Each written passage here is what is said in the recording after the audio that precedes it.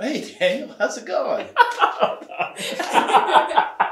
Okay. Well, let me ask you differently. Okay. Just do something like talk to me about this Sunday or something. Oh, hey, Daniel, I'm learning. Hey, Res family. Pastor Daniel, Pastor Steve here, bringing Morning. you your Res update. Well, Daniel, Sunday, January 9th, it's Vision Sunday. Yeah. It's going to be a beautiful day. The weather's turned really nice. It's cold and crisp out there. Why would I want to go to church? It's a great question.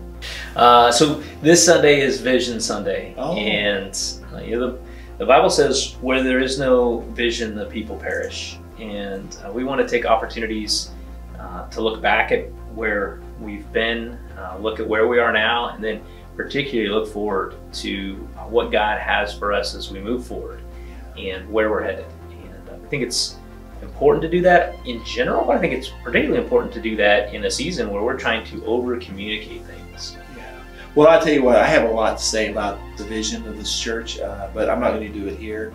I'm going to wait to hear you say it, and then I'd really like to invite people to come and talk to us about where we're going and the things, the excitement that I have, and I know you have, Right. About where Resurrection Church is going, not where we've been, but where we're going. Today is a new day. Tomorrow, watch out. Yeah, I'm excited. I'll probably share this later, but I think for about 3 weeks now, I've been waking up almost every night with this on my mind, and rewritten it and gone back into it, and just reading through these stories in the Bible that I feel like God is leading our church into, where there's this opportunity that I think there are times where if you could just get a glimpse of what God is going to do, everything changes. When you wake up, do you see yourself inserted in that story? I do. Yeah, I hope so. I mean, it's one of those things where I hope for an opportunity to be used when God's moving. Yeah. And wow. Yeah, I can't wait. That's exciting. Thanks for watching the video.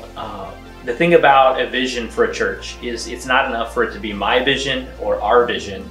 It has to be your vision, or it actually doesn't work at all. There's no way you're going to sacrifice and put effort behind someone else's vision. You got to own that. It's got to be something you're willing to do and that you believe the Lord is behind. So we can't wait to see you on Sunday and have you hear what has been growing in our hearts as we continue to pray together as elders and leaders. See you Sunday. Yeah, see you.